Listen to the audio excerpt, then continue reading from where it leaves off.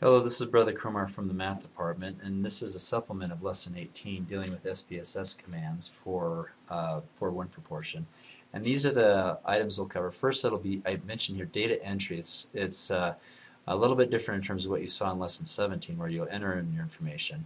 But then the rest of them we did in Lesson 17, where it's weight cases, pie chart, and bar graph.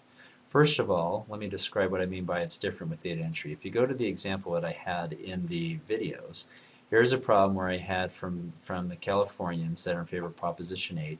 Take a simple random sample of 1,000 Californians, and out of your sample, 540 say they are in favor of the ballot measure. Okay, so we want to graph that. So how do we graph that? So that's where the data entry comes into play when it comes to SPSS. So what I'm going to do now is that I'm going to open up a blank spreadsheet in SPSS. And so what I'll do is I'll create two columns. One, the categorical column where it's those are in favor or not in favor, and then the counts for each of those. So what I'm going to do is I'm just going to type in basically yes, no, for those that are in favor and not in favor of Proposition 8. Then I'll type in those that are in favor, which is 540, and then those not in favor of it, which is 1,000 minus 540, so that would be 460.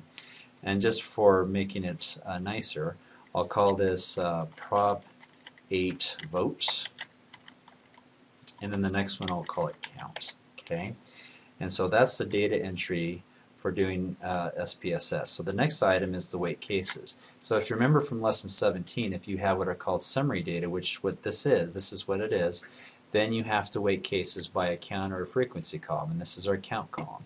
So what we need to do is we need to do data, weight cases, and we weight cases by the count. Okay, and we click on OK. All right, and then so that is weight cases there. And now the last two I'll just do it one after the other, pie chart and bar charts.